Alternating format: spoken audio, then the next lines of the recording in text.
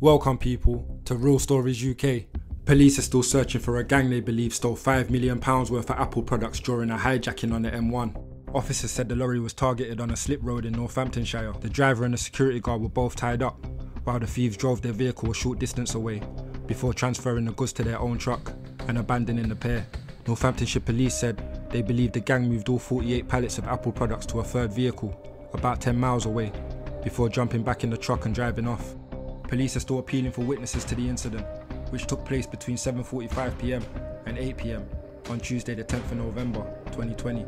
Officers have been trying to speak to anyone who may have seen a number of vehicles on the slip road at junction 18 between the stated times, which may have looked out of place or may have dashcam footage of the area, officers said on Tuesday. They would also like to speak to anyone who may have been offered any Apple products for sale in unusual circumstances, or who knows of anyone who is selling such items at low cost prices.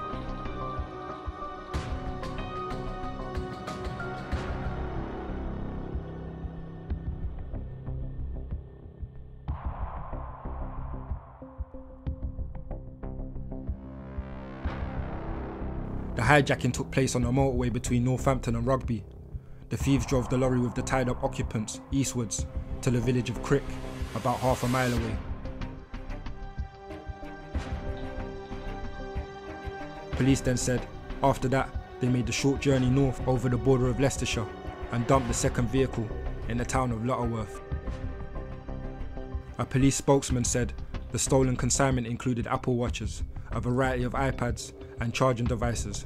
In June, the BBC reported that iPhones stolen during the looting in the US were tracked, disabled, and the local authorities were notified.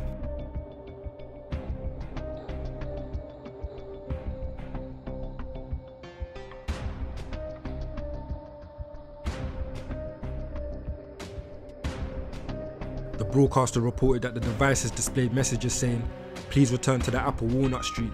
This device has been disabled and is being tracked. Local authorities will be alerted."